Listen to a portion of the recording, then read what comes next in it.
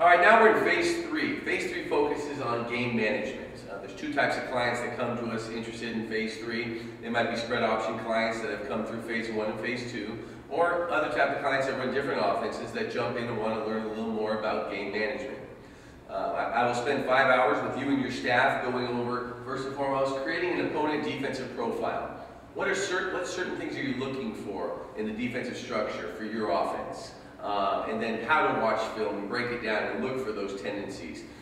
It's very, very important in understanding defensive structure and helps you game plan. Number two, some methods on evaluating the opponent's personnel. Trying to figure out which personnel you're going to attack, what are assistant coaches looking for on film to identify those weaknesses, and things related to personnel as such. The third is, now we're in the game, play calling progression. How are you calling plays? What comes first? Why? What's your bread and butter play? What follows off of that? And what sequence are you using? Not only down and distance, but sequencing within your offense, formations, plays, and such.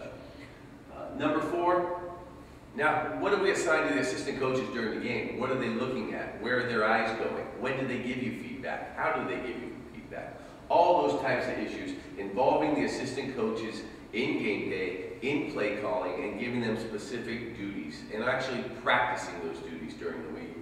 And lastly is a post-game report. The game's over. What questions do I ask of myself? What questions do we ask of our assistant coaches when we're watching film? What have we learned?